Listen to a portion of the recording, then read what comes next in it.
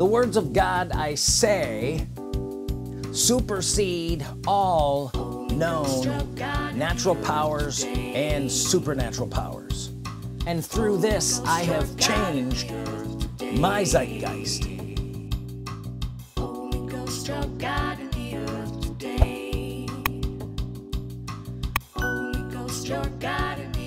The Holy Ghost is God in the earth today, and you walk with him by saying words. My name is Andrew Hemstrought. Thank you for joining us. If this is your first time here, make sure you subscribe. If this isn't your first time here and these messages are blessing you, then consider becoming a partner with us. 1 Timothy chapter 4 verse 8, for bodily exercise profits. Say bodily exercise profits. What does that mean? That means it will benefit you if you do it. If you don't do the bodily exercise, then you don't profit by it. For bodily exercise profits a little, but godliness is also profitable. He's comparing the two. You got physical exercise, and then you've got spiritual exercise, which he calls godliness. Godliness is profitable unto all things. Say all things. Having promise of the life that now is, the life that now is, and in that which is to come. Well, the life that now is the life span and the time that you're living in now, and the world that is to come is the world that you are to go into, and we call that the future. He didn't necessarily say that that just means heaven. Your future will be profitable. Say, my future will be profitable if you do the godly exercise. Say, if I do the godly exercise, then you will profit now and in the future, which of course would include heaven. This profits you now in this life. And I know a lot of Christians kind of poo-poo that because we're not supposed to have anything in this life.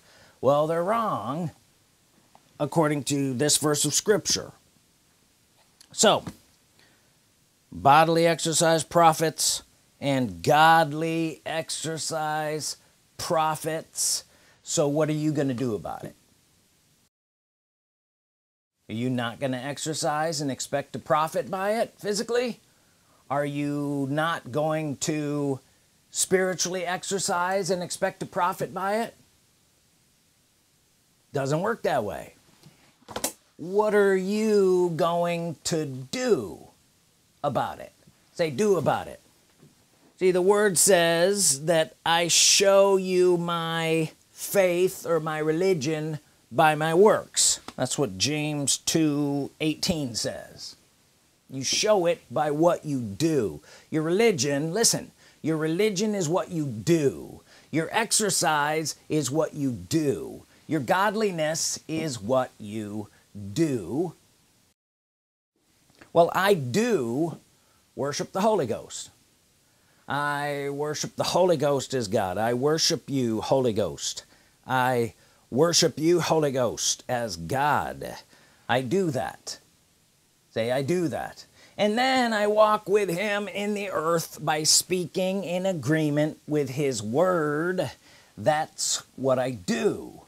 That has become, because I do it, that's godliness, and I do it, it has become my religion. Godly exercise thereof, worshiping the Holy Ghost and speaking in agreement with his word, has become my religion, and I profit by it now in this life. Are you here? And my future is looking pretty good too. But as you know, most of the church puts everything off until they get to heaven. When it comes to you going to heaven, that means you're dead as far as this life on earth goes. And when you do that, put everything off till heaven, you're putting everything off till heaven, you are embracing a persecution and defeatist and oppressed mentality now in this life, thinking that that is what godliness means. Obviously not. Godliness is what you do, worshiping the Holy Ghost and speaking in agreement with his words, that profits you now in this life. Persecution mentality, oppressed mentality, being under mindset plays right into the hand of the current zeitgeist. Zeitgeist is a German word. Zeit from the word time, and Geist from the word spirit, literally meaning the spirit of our time. The time you're living in, and there's a spirit of that time. You understand? And it's different somewhat today than it was 20 years ago or 40 years ago. Well, the spirit of our times, or the spirit of the age, you might say. In the spirit of this age, Christianity has ensconced itself as victims. But we're not called to be victims. We're called to be victorious. The life that now is. The life that now is the zeitgeist. Victorious, not victims. 2 Corinthians chapter 4 verse 4, in whom the God of this world has blinded the minds of them which believe not. The God of this world, a lot of other translations say age. We get it from the Greek word eon. He's not the God of this world, not even close. He's not the actual God of heaven and earth. 1 Chronicles 29:11 says, thine, O Lord, is the greatness and the power and the glory and the victory and the majesty, for all that is in heaven and in the earth is thine. How much? All that's in the heaven and the earth is thine. So that means he is God, which means that the devil is not. The devil is trying to lord over the age, the eon. But he's never God. He can't turn into God. There's only one true and living God, and his name is the Holy Ghost, and he's the one that's in the earth today, and you should worship him. But here we see that by deception, in the spirit of these times, people have yielded themselves to the devil and given him authority over their life. His power comes from manipulation, blind manipulation of you and your words. But when people stop yielding to him with their words, he becomes powerless. He has no actual power. Here's Jesus saying, John 14:30, hereafter I will not talk with you, for the prince of this world cometh and has nothing in me. He's gonna not talk, and the devil has nothing in him. Say not talk, nothing in you. Talking too much or talking the things that the devil wants you to talk about, then he's got something on you. And when you stop yielding to him, he has no power over you, which means he has no real power. Who has the power? You have the power.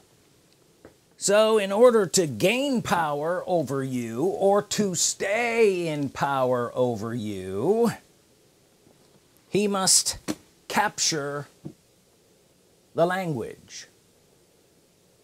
In fact, capture of the language is a straight-up communist strategy. Capturing the meaning of words in order to make them say something different than what they originally meant, and then using them, those words, to control you. Marxism is a religion, and what we see here in the spirit of our times, the Zeitgeist, is the end game of Marxists from the late 60s and 70s, having made their long march through the institutions just like they said they would, and have already captured much of the language we use today, using it to control and oppress you. A few examples here: CRT, critical race theory. You've probably heard of this. They say it's anti-racist, but in fact it's pure racism, capturing the language, twisting it to mean something completely different that they may oppress and control you. DEI, diversity, equity, and inclusion. Diversity does not mean what you think it means, and equity doesn't mean equality of opportunity, and inclusion is anything but inclusive. Literally exclusion of anyone who doesn't agree or go along with the things they say. Language capture at its finest. Woke totalitarianism is evil to the core. It's left people, especially the young, thinking that they have no other options. Carbon neutral? You're carbon to neutralize you.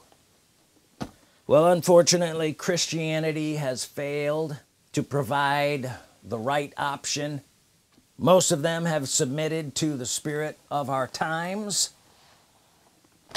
Besides, they're just waiting to die anyway to go to heaven. What's the big deal? They think it's godly to be persecuted and oppressed and a victim anyway. But that's not what we read here. We have promise of the life that now is. The Holy Ghost is called the promise. You worship him and walk with him by saying words. This is different. Worshiping the Holy Ghost, walking with him on the earth by saying words. I'm providing that option. Proverbs 4:20 says, "My son, attend to my words, incline thine ear to my sayings." How do you incline your ear to a saying? The saying must have been said. That's why I said incline your ear to his sayings. Verse 22 says, "For they are life unto those that find them." What are life? The said word of God. The said word of God is life to me, for I have found it. I have found it. When did I find it? Now, in this time. It's life to me now in this time.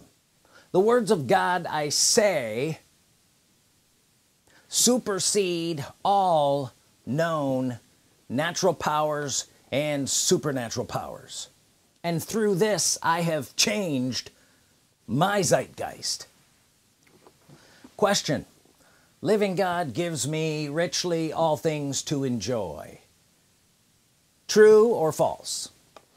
The blessing of the Lord makes me rich, adds no sorrow with it. True or false? He sent his word and healed me and delivered me from my destructions. True or false? You can't go about the rest of your day speaking in contradiction to that and expect those things to come to pass in your life.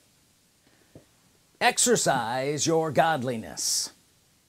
You are either affecting change in yourself and in those around you, or you are submitting to the spirit of the times. You are a protagonist in your own story. The time that you are alive, you're the protagonist. You are at the same time, the time that you're alive, a side character in the story of everyone else that you come into contact with.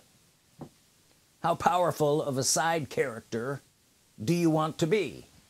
Are you strong enough to change the storyline in the lives of others? Flip the reality? It's to this end I speak with maximum impact. Living God gives me richly all things to enjoy. This spirit of life supersedes all oppression and death that exists in this age. I fully worship the Lord my God, and him only serve by speaking words. By exercising godliness in speaking, he is the spirit of this age, the age of the Holy Ghost, and we are Holy Ghost worshipers. We flip the zeitgeist. He is the new zeitgeist. Holy Ghost, I thank you for blessing these people and delivering them from the spirit of this age and causing them to walk freely. We shall be established, says the Spirit Lord, in all the things that we are required to do and fulfill in this time and in this life and in the world which is to come. I thank you for it, Holy Ghost, in Jesus' name. If you have a tithe or an offering, hold it in your hand. Say this after me. Holy Ghost, I worship you. You are God in the earth today. I thank you that I am blessed and I am made rich with no sorrow added. And by me speaking those words, I enter into a new age where I am only blessed, only, all the time, in every way. In Jesus' name, amen. The Father is in heaven, Jesus at his right hand. Holy Ghost, your God in the earth today.